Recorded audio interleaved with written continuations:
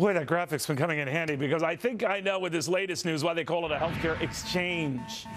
You exchange the cheaper policy you have for a much more expensive one the government says that you should have. They're already discovering that the hard way in some rural areas in Maine, where residents who buy a plan under the new federal insurance exchange could end up paying $1,000 more in premiums than residents in urban areas, let's say like Portland.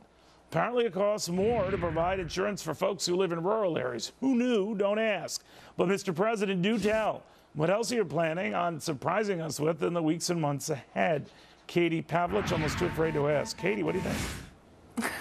Well, I think that we can go back to what Obamacare actually is, and the technical term for Obamacare is the Affordable Care Act, and we've gone way beyond that title for this bill being completely dishonest and not panning out.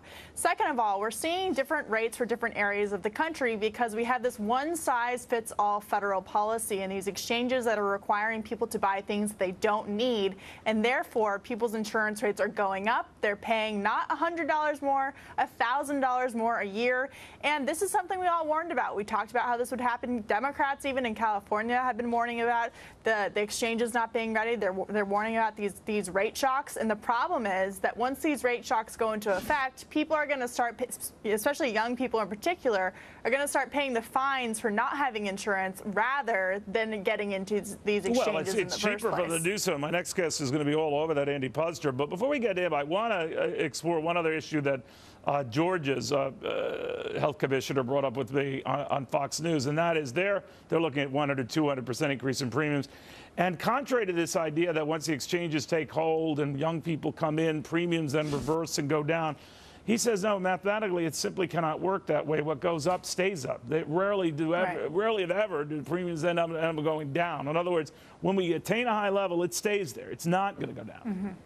Well, this is what we see happen when the government, especially the federal government, gets involved in price fixing. We've seen this with tuition rates in our education system. Now we're seeing with health insurance. And yes, what goes up doesn't always come down when it comes to health insurance rates. And the problem is, once again, despite the Obama administration's efforts to advertise to young people at concerts, on the beach, on their coffee cups, they're just not signing up for this because they can't afford it. And by increasing the premiums on everyone, in particular young people, they still can't afford it, and then they're paying a fine, which means they don't have money to save to eventually get that health care that they're trying to sell them. Well, the bottom line is they're not interested one way or the other. But Katie, Thank you very much. And on that.